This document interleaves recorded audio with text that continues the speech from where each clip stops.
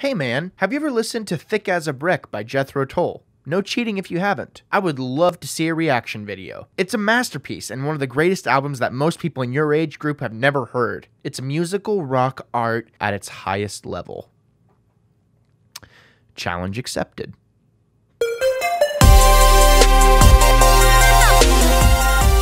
Welcome all fellow wannabes. Welcome to the channel. I am Gabriel Fast. I do claim to be the wannabe critic. Today is another request. Someone requested that I review this thing. There are more requests coming, and I just want to say that if you've requested something, it's going to come eventually. I'm a busy guy, you know what I mean? I got a lot of content, and I don't necessarily feel like I'm in the right mood to always talk about specific things, you know what I mean? But today it just so happens to be Jethro Tull. Now, the person that said those things to me, about this record will go unnamed. I'm not going to say who it was, but that's some high praise for this album. For those of you who don't know, Jethro Tull is a band from yesteryear, acquiring quite a significant status, in the music scene in the early 70s, late 60s, around that era. Thick as a Brick is a concept album. Really, that's what it is. Can you really call it an album, though? Because it kind of all flows together like one song. I'm going to read you the Apple Music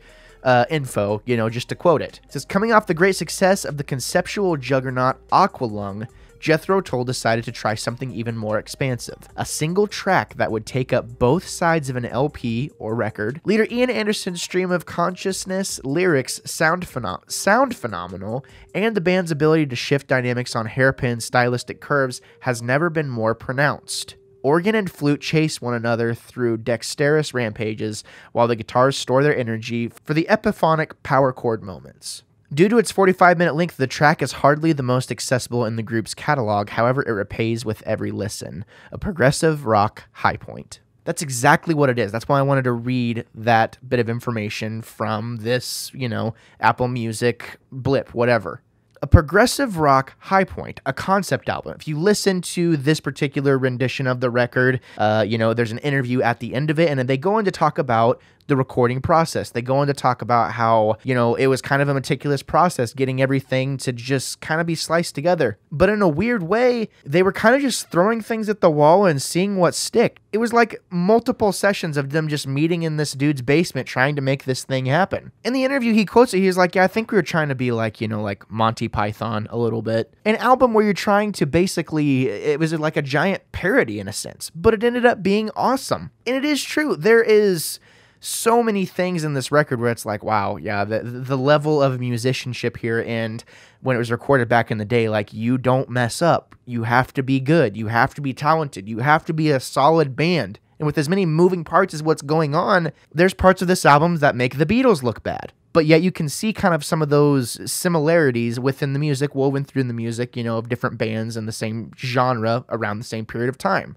I think they all kind of played off of each other in some way, shape, or form. That being said, there's elements in this music, though, that is a complete standout from anything you would have heard back in the day. And honestly, I'm just gonna say it, I think the majority of people probably weren't ready for it. My friend hit a really good point. I don't think that most anybody in my age group has ever really listened, not only to Jethro Tull, but also probably has never really listened to Thick as a Brick. The thought of having a song be more than, 5-6 minutes is kind of a foreign concept. Heck, most of the music nowadays isn't even appreciated on the way it's meant to be. Most single songs are put on playlists nowadays. You try to put a song that's over 5 minutes long on a playlist, and there's probably a good chance that no one's ever going to hear of it now, because unfortunately that's the attention span of what we see in, these newer generations of music. You have an agenda to make, you have X amount of time to get this record out because it's going to hit the best, predictably in this period of time. There's if you're not a huge band already, you have to figure out ways to stay topical and stay on point with everything. And it's nice to go back and listen to something to where it didn't really have an agenda. They just were throwing ideas at the wall. They'd already become successful at this point. Their previous record had blown up, which was Aqualung, which that scene in Anchorman now makes so much more sense. But the first time I heard this album, I'm sitting on a beach and I'm like reading comics and just jamming to it. And there is no standout, you you can't there's not really a way to find the best parts of the song. The best way to do it is to listen to the entire thing. It repays you for listening to it multiple times, which is kind of a foreign concept to a lot of people nowadays. You know, as I mentioned before about, you know, single songs kind of being enjoyed in a relatively short amount of time. The best way to put it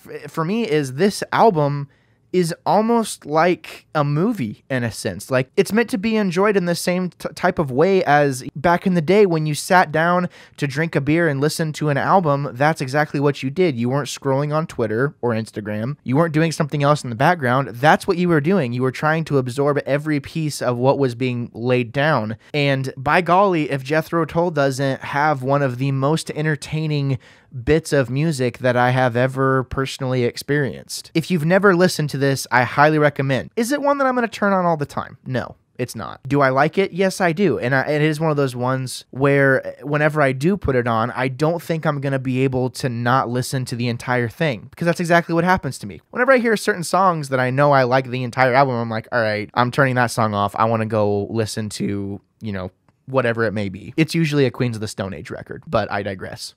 This song / album, whatever you want to call it, has that same effect because it gives you the feeling of, I don't want to miss anything. I don't want to miss any details. I want to soak up every piece of what this thing is trying to give to me. And that's a rare thing in music nowadays. Seems like some of the best music, you know, is unfortunately either undiscovered or has been just kind of lost in time. The standards have changed, and it's honestly kind of a shame in a way, because it makes me sad that I've never heard this until today. So to wrap it up, I think everything that he said is true. I do think that's true. There is a small negative though, and it's actually not small, it's actually kind of big. This isn't accessible, and while it is great, it isn't one that I'm going to just listen to all the time because there is so much detail. It's meant to be appreciated in a specific way, but I'm not going to be spinning this album often, which is a shame, which does beg the question, why didn't you just make a bunch of smaller songs off of this awesome thing? If you're a musician, you understand, like, there's sometimes when you get into a groove whenever you're doing this thing and you can't recreate that. So I think the purpose of having this long jam session of a song / album, whatever you want to call it,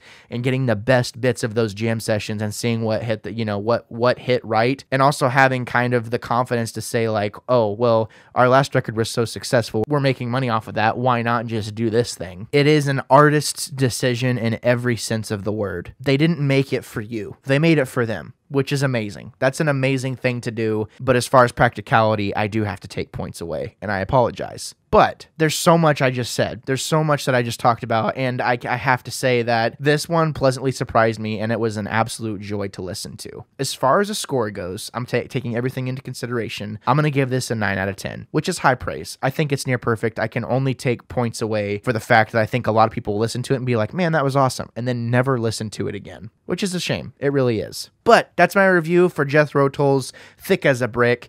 If you've listened to it before, if you like it, let me know what you think down in the comments below. Thank you so much. You know who you are, to the one who requested this. I really, really appreciate it. If you have a request of something you'd like me to review, let me know. I'll put it on the board, you know, and whenever I get to it, I get to it. Eventually it will happen. If you've liked what you've seen here and you want to see more, just, you know, stick around to the end of the video to see more. There'll be a playlist. I do a lot of different things here. Games, movies, music, the whole nine. So thank you so much for the support. Thank you for preparing yourselves for a plethora of hot takes and potentially unpopular opinions. I'm Gabriel Fast.